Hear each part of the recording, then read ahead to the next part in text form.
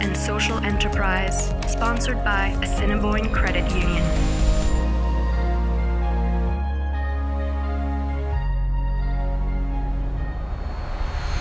There's a simple philosophy that guides Main Street Project's actions: housing first.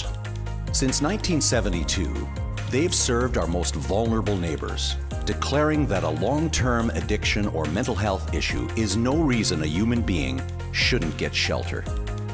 As vital as their low-barrier shelter and van patrol programs are, and they literally save lives by bringing people in from the cold, their scope is much bigger.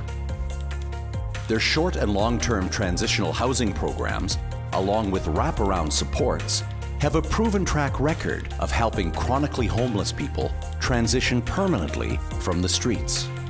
Their community advocacy for Winnipeggers dealing with homelessness and addiction is helping erase stigma that stops our community from compassionately addressing a pressing problem. They hope to help people understand that each of us has a role to play in supporting our city's most vulnerable. No act of kindness is too small. It all matters.